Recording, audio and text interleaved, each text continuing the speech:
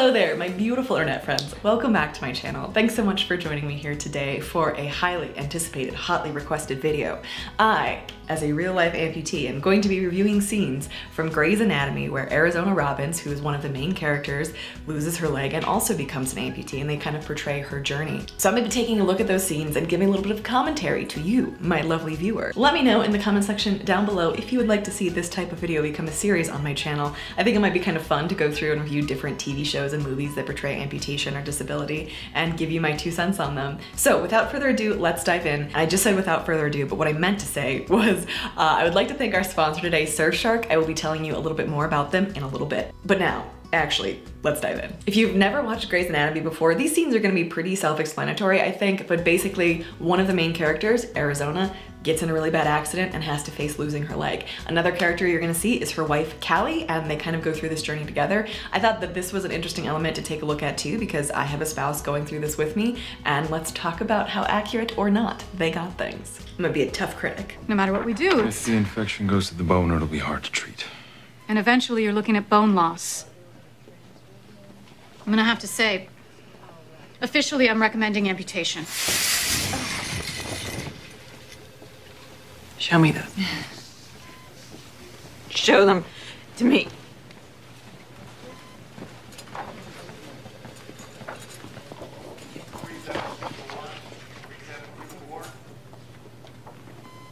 I withhold consent. I withhold consent before you drug me or sedate me. I give nobody permission to cut off my leg. And certainly not some yahoo and dump truck. No. So my situation is a little bit different than Callie's. Mine was an elective amputation, meaning that I got to choose the time and the place. There wasn't an infection involved. I had many surgeries on my ankle, was in a lot of pain, couldn't do anything I wanted to do, and there were no good options left. So I eventually made the call, let's do this. But many people are in another situation where it's either emergency and they wake up without a leg, or they're gonna die if they don't get it. And I think the mental anguish that you go through on both sides of it is gonna be very different. Like trying to make the decision to chop off your leg versus waking up without one, like those are both tremendously difficult, but I think have very different tolls on you. I can't keep doing this alone, Arizona. I just can't. Get up. Get the hell out of bed and snap out of this. If not for me, then for Sophia, because she lost a parent last night. And I lost my best friend, and I will be damned if I lose you too. Snap out of this? Snap out of this? I'm gonna pause for just a moment and say that that is not accurate visually. Emotionally, yes. Visually, no. So when you have an amputation, there is a lot of swelling that goes to that part of your body for quite some time. And by quite some time, I mean many months. So her leg looking about that size is not at all what it would look like. It would be much more swollen. It would be like very visually huge in comparison to her other leg. And it makes it look like it's almost like already shriveled. It takes a long time for that swelling to go down, and then you'll eventually lose more muscle mass, and your leg will always be changing shape over the course of you being an amputee. But close to surgery, you're gonna be dealing with a lot of swelling. Do you know what this money could mean for us? For Sophia. She won't have to take out loans for med school. It's funny, so the comment that Callie is making right there is in reference, I believe, to like an insurance payout or a lawsuit or something like that. And her like excitement over it, like, oh my God, we're getting a bunch of money. And Arizona's completely like dead inside. Yeah, I can definitely relate to as well.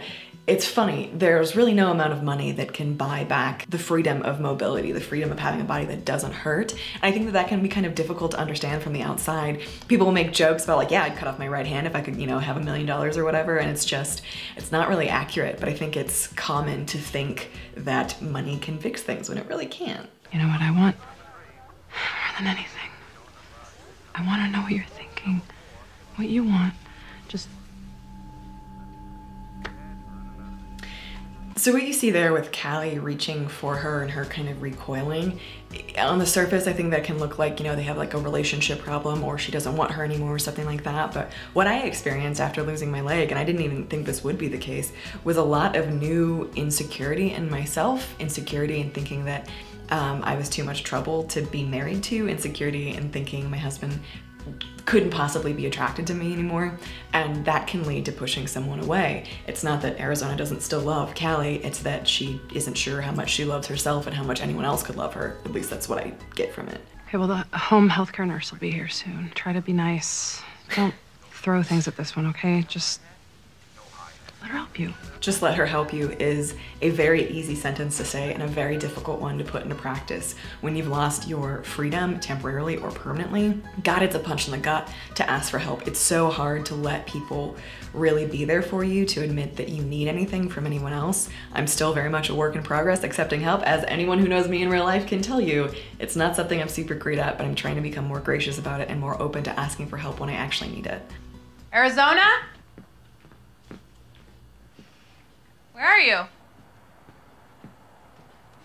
Are you okay? Where's the nurse? I didn't like her, so I fired her. This picture of her sitting on the floor, clearly not really capable of doing whatever she's trying to do. Oh, it hits a little too close to home. I have been found in many a position like that because I think, you know what, willpower will get me through this. I can do it on my own. I don't need help, gosh darn it. And then I crash and burn, and then the embarrassment is real. Did you fall? Are you okay? Do I look okay? I'm sitting in a pool of my own urine. I'm putting you in the shower. No, just get out! Hey! Do not talk to me that way! Arizona! Please get out! Did you hear me? You did that! I can't even pee by myself! Yeah, and it's a problem because you now stink! This bathroom stinks! I am not sharing my home with somebody like this! Get out! There's nowhere else to go! Yeah, that's kind of hard to watch. I've definitely had moments of utter rage at everybody and everything, especially the people who are trying to make things better. Because of that sense of helplessness, it takes a long time to adjust to and realize that you aren't helpless and that asking for help isn't making you weaker, but man, this hits so close to home. This is my life now too!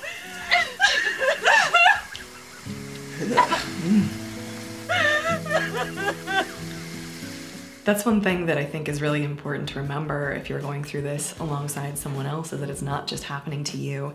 When I went through the surgeries that I went through and all that, it was usually all about me, which is great. I mean, I needed care, I needed support, but I think people forget that there are people on the periphery who need support too. Like, I really appreciated when people would check in on my husband because he's going through this too. He didn't lose his leg, but he's dealing with all of the fallout of it, all of the appointments and expenses and emotions, and it's different for him too. And so I'm glad that they've pointed this out, because it's not just you who goes through a significant life change like this, it's the people who love you too. Quick note, see the plastic thing that's around her leg? That's called a check socket. That's before you get your permanent leg. It's like this thick, heavy plastic. You usually end up with one of those for like, I don't know, 6-8 weeks. It varies for everybody. I remember getting my permanent leg after walking around on that for so long. I was amazed at how light it was because, like I said, that plastic is really heavy, and carbon fiber or basalt or whatever they use to build the socket is usually really light. So it's like this great relief of like, oh my God, this feels so much better.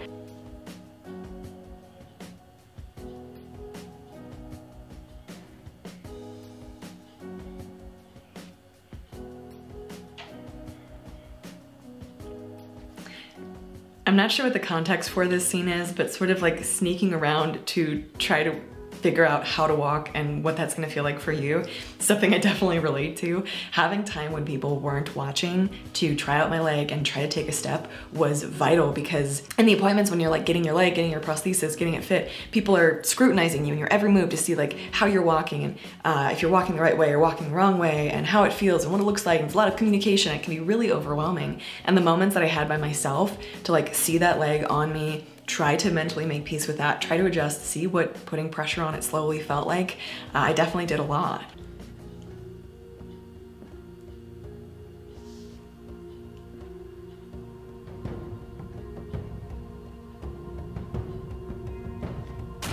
There were many days where I didn't want to go outside, especially in the first like 4 or 5 months of being an amputee, because you deal with so many people staring at you and so many people wanting to know things and asking questions that it's completely overwhelming. And especially if you aren't comfortable with it yourself, if you're still trying to adjust to this new thing, this new identity, this new idea, it can be really too much to just be in public at all. I'm grateful that I had reasons that I had to leave the house because it kind of forced me to make peace with it. It forced me to become more comfortable, but not wanting to go outside for weeks or months on end is a very, very real thing for many amputees. I'd like to take just a moment to introduce you to our sponsor today, Surfshark. Surfshark is a VPN, which stands for Virtual Private Network Service, that allows you to keep your information safe.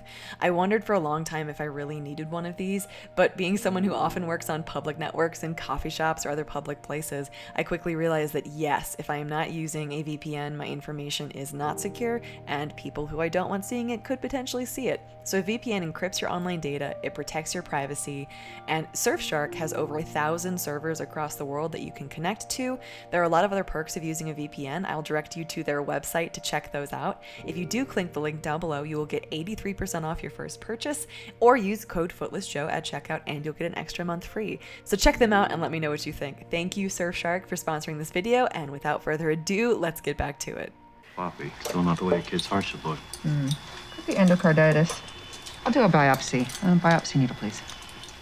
And this is a medical freak show gold mine. I can't cut it. Nobody's cutting it. Robin's told her to stop saying that. Oh, I'm sorry, what? You all right? Okay, take that to Pat. Stat, please. Oh, you know what? I'll take it. Alex, you take my place. The nurse can take it. No, I'd rather take it myself.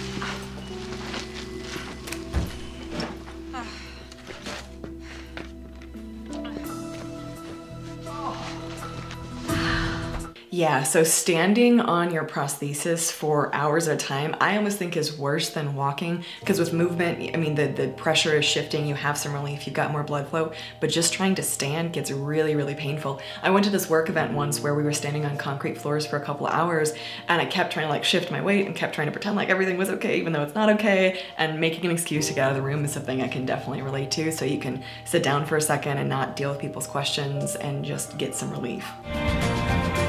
Patients who undergo an amputation often feel sensation where the missing limb was. Yes, that is very, very accurate. Something I didn't know a whole lot about before amputation was phantom pain and phantom sensation, and I'm glad that they are covering this. There. The syndrome is called phantom limb.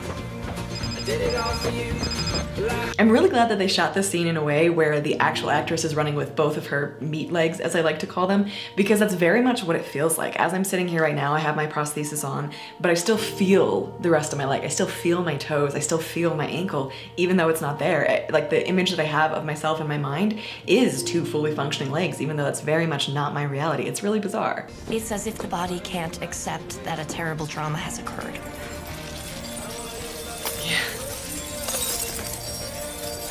Yeah, I think that's actually a really good way of explaining it. It's like your brain knows that it's happened, but your brain can't quite communicate that to the rest of the signals in your body. And so you're feeling like nothing has changed, even though everything is different. And the look of surprise on her face in this scene, I feel like I can really relate to, because there are some moments I'm like, oh my God, I don't have a leg. What is happening? Even though I'm fully aware that that's been the case for a little while now. Patients who experience phantom limb.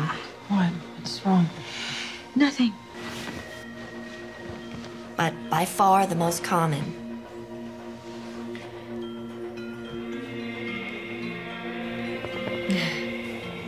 is pain. Yeah, reaching for her leg like that doesn't exist anymore, to try to like ease the pain, to try to rub it out like you would do on an actual, you know, attached appendage or limb. I definitely relate to that. There have been times where I reached for my ankle because it was in burning pain, or my toes because it felt like someone was sticking an electrical rod against the bottom of them, when they're obviously not there. There are these habits that are built in that are kind of hard to change. Hey, are you okay? Yeah, I'm really happy for Bailey. No, you're in pain. You've been standing all day. Here, sit down. You know, I don't want to keep saying yes and then not following through with it, okay? I really don't. No, I'm a jerk for putting pressure on you.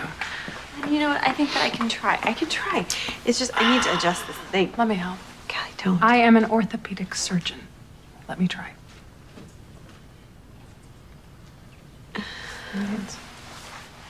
Now, can you remove your pants, please? Yeah. Where did the days go when it all fell apart? I gotcha. Okay. Side note, clothes are really frustrating when you're dealing with any kind of lower limb amputation because you always have to like take them off to change out pieces and to, you know, add another layer to make it more comfortable, or to take that off, or to have someone check it out or whatever. So I live in Colorado where it's cold a lot of the times and I'm always wearing shorts so I don't have to deal with that. But I mean, I want to wear jeans, I want to wear leggings, and it can be really frustrating to like find the balance when it comes to clothing.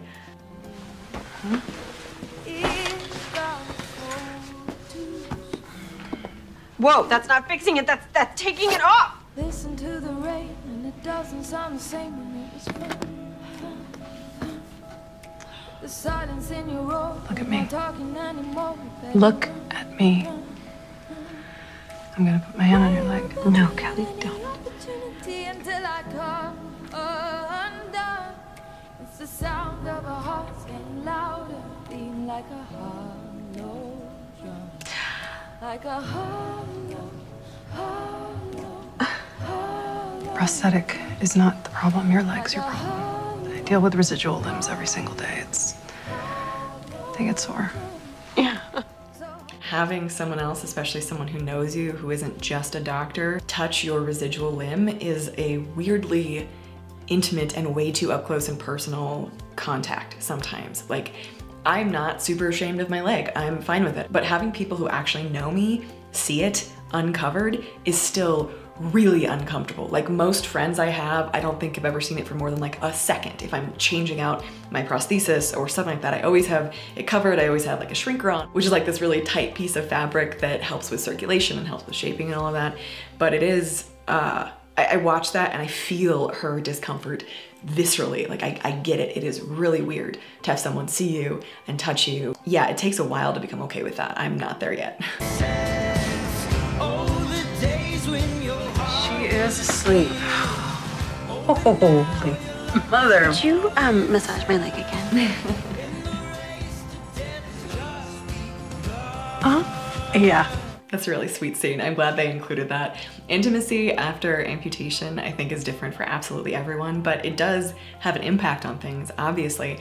Mostly for me, it just took me a really long time to actually accept that I was still attractive or still desirable. It's hard. It is hard, and getting comfortable enough with yourself and your partner to go there again can take a minute, but is really important. I just need to hear it again. Tell me that you think this is the right idea. I mean, yeah, you want to like double and triple and quadruple check before making that kind of a call. I do. Dr. Torres has done everything that anyone could do to stop your pain, but It's not working. And by every indication, more surgery will just mean more time in a hospital bed, more scarring, and the same results. Pain for the rest of her life. She'll never run. I'll never walk her down the aisle. Not unless we amputate. Instead of the surgery that you have scheduled for today, please schedule a double amputation. Thank you, Daddy. I don't know the full context of this scene, but I feel like it's so important because it illustrates something that's very accurate. Oftentimes the people around you have a harder time adjusting to the idea, at least initially, especially when you're talking about an elective amputation, which is what this is. They're talking about you're gonna be in a ton of pain and not be able to walk or run, or we can amputate. Amputation, to the person experiencing it, is like, this is freedom. I could be out of pain, I could be doing things. Obviously, it's super complicated and overwhelming and complex, but there's a way out. But for people on the outside who aren't feeling that pain, who haven't gone through what you've gone through, it can seem like an utterly ridiculous idea. It can seem like it'd be much better to keep your leg than to ever take it off so that you could be in less pain or able to do more. An amputation is obviously a very severe thing. You're losing a part of yourself forever.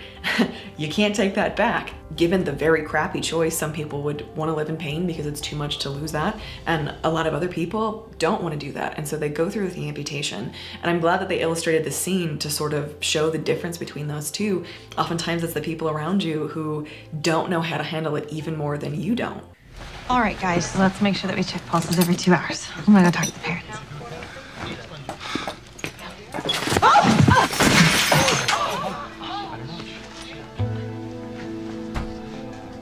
Everybody out. I said get out. I hate watching that. I hate watching that because I have felt that pain and shame of falling in front of other people. I had a really bad fall in a restaurant that led to many more issues with my leg. And when I fell, it hurt like hell. Like, it was horribly painful. But I started sobbing in public, not only because of the pain, but because so many people were there and staring at me and watched what just happened. And it feels absolutely so shameful to not be able to stay upright, to not be able to walk like everybody else around you is doing, even though you're adjusting to this major thing, even though it's to be expected, even though it's not entirely uncommon for falls to happen. You're learning to walk on a totally new part of you. It makes you feel utterly, and I cannot stress this enough, helpless. You okay? Robin, so you're hurt. Did you hit your head? I was so proud of myself for getting through today and the surgery, and like nothing was different. And I was such a big shot that I went and put all my weight on my left foot. I don't have a left foot. I know. I'm on my ass. And you should see the look on your face. Are you gonna help me out? Yeah, come on. I think getting to the point of being able to laugh at yourself and getting to the point of humor is so freaking necessary. Laughing and jokes and humor in general have been a huge part of my mental and emotional recovery journey. Okay, Grey's Anatomy, Arizona Robbins, I am going to give you a 90% on accuracy. I think the emotional journey is very spot on in what is illustrated in these scenes. I really appreciated a lot of the elements that they included, that they didn't make it look like a walk in the park, that they didn't make it look like everyone is instantly okay and inspirational in doing things, because that's just not the reality of the situation.